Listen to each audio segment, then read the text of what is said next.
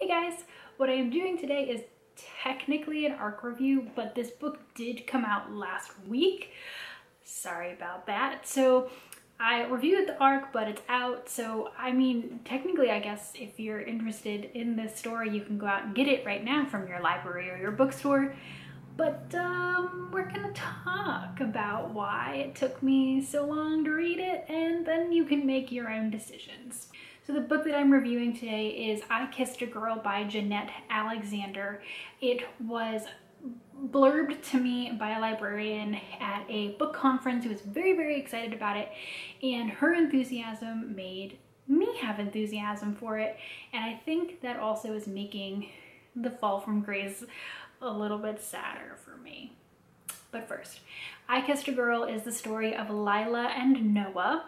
Lila is an actress and she is on the set of yet another horror film. This time she is the final girl, aka the girl who makes it all the way through, and she has been getting more and more acclaim and aplomb, but all of her roles have been horror films, and she's hoping that this film, a little bit of a bigger role, will get her something that's that next stage up. She certainly doesn't mind horror, but she would like to not be covered in goo all the time, and maybe, do something where she feels she can do a little bit more acting. Noah is a makeup artist who, when the novel starts, is attending college, but when a friend says that they can get her a job on a horror film set doing special effects, which is her dream. Noah wants to be a horror film special effects artist. She drops out of college and goes to work on this set. So there is a lot riding for her on this job, and it is everything she has ever dreamed of before. Noah is also a fan of horror, and she has seen Lila in every movie she has ever been in, even the uncredited ones where she's kind of in the background or dies very early and often. And so she is totally flustered by the idea of doing Lila's makeup, being very close to her. Noah is out and proud as a lesbian, and she's like, Lila's only ever had boyfriends. So she's, don't want to make this weird, don't want to make this awkward, don't want to put my foot in my mouth, just need to get through this, get the hours so she can eventually get her union card. And yeah, she immediately puts her foot in her mouth. I Kissed a Girl does go back and forth from Noah and Lila's perspective, so almost immediately you find out that Lila is a closeted bisexual. She's never had a girlfriend before, and the few times she's tried to go into LGBTQ spaces, she's been told, you're not gay enough, or you're only half gay, and she's not really had a great experience with that, and so she's really, really tentative about being out and proud the way that Noah is. So when she sees Noah being, out, and she thinks giving affection to her girlfriend on set, Lila thinks, oh, Noah is a person that I want to know. Also, she's super cute, but she's got a girlfriend, so I'm gonna hold that inside. So Noah's into Lila, but doesn't want Lila to know, and Lila's into Noah, but doesn't want Noah to know. And so awkward conversations and a few hijinks ensue. In terms of representation, this book is really great. Noah and Lila are both also Jewish, so there's some Jewish representation in there as well. Noah's best friend Chrissy is trans, and there's a smattering of other characters from various backgrounds and people of color throughout the book. So representation is really, really well done in this book. Well done, at least to the point of being present. I am neither Jewish nor a part of the LGBTQIA community, so I can't reference that, but it is present, and there's clearly an attempt by the author to make this book really well representative of multiple different sexualities and ethnicities, so that was great. There's also a really interesting suspense element to this book that I definitely did not expect.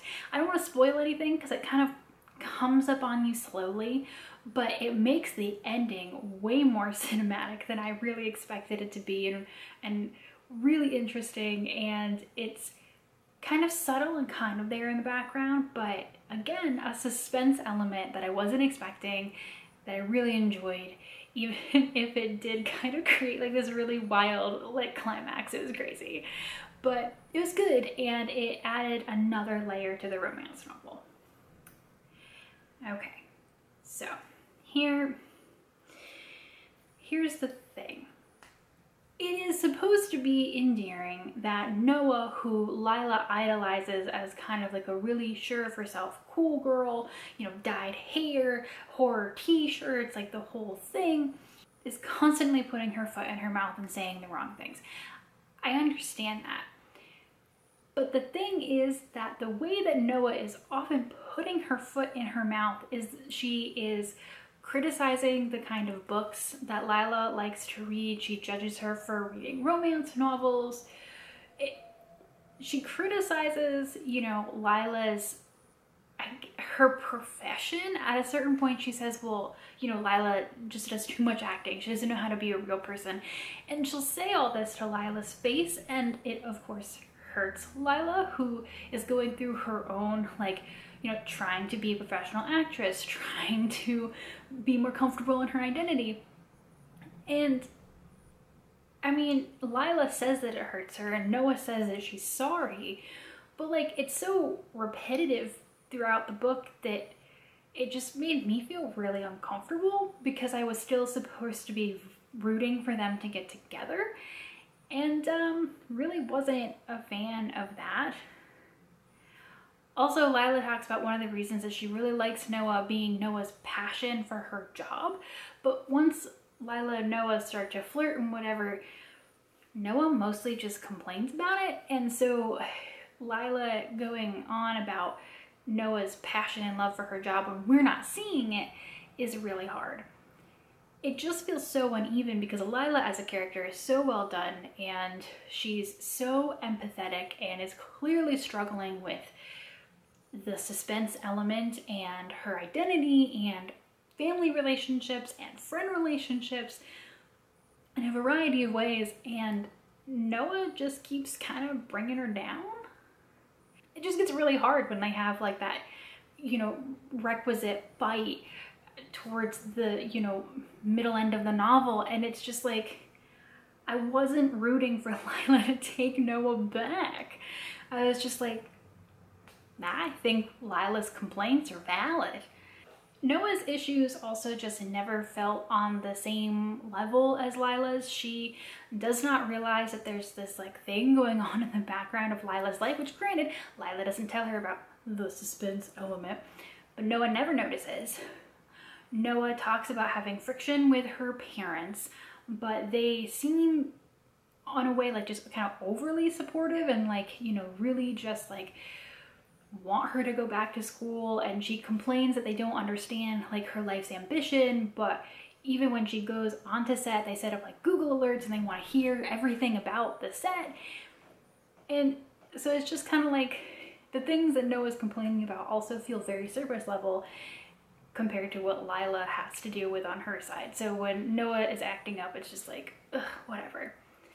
The one extra thing that was just weird on both sides is that when Noah's boss says that Noah can't fraternize, like be friends or certainly not girlfriends with any of the talent, Noah says to Lila, hey, I have a lot writing on this job, so let's just kind of hold off until after production is done, and then we can explore whatever this is, and I won't be in danger of losing my job, which I gave up everything for. Like, I dropped out of school, like I need this job, I can't be blackballed. Which to me sounds like a fine thing. And then, first of all, the one time that Denise kind of interrupts them and Noah's like, blah, and kind of runs away from Lila, Lila's like, who could ever handle that kind of rejection all the time? And you're like, what? And then there's a really fast turnaround where Noah decides it doesn't matter anyway. So, I don't know. This book is super cute and it has so many elements that I really wanted to enjoy, and Lila as a character is just so good, and I just want to wrap my arms around her, like wrap her in a burrito blanket and tell her everything is gonna be okay. Noah's kind of Noah. And it just kind of put me off the entire novel. And some things like the issue with Noah's boss were just weird and then resolved really quickly. And for a book that felt longer than I think it is, it also felt too short. I don't even know how to explain that, but I don't know. I really do encourage you to read the book for yourself and make your own decisions. I just feel like Noah rubbed me the wrong way, and I just couldn't shake it for the rest of the book, and it made it really hard for me to want her to get together with a character I really loved. So do with that what you will. Again, get it from your library, check it out, and then come back to this review and tell me what you think, because maybe, you know, I'm wrong. Maybe Noah has redeeming qualities that I didn't notice because I didn't want to. I knew that that's definitely something where when you just really love one character and like another character like pinches them a little bit, you're like, oh, other character is the worst because they hurt my baby. I don't know. I'm willing to be wrong. I accept that I might be. But yeah, you'll have to come back and tell me. So that is my ARC review of I Kissed a Girl by Jennet Alexander, now available wherever books are got. So come back and tell me if you think I'm wrong. If you've already read it, let me know. Otherwise, I will see you guys soon.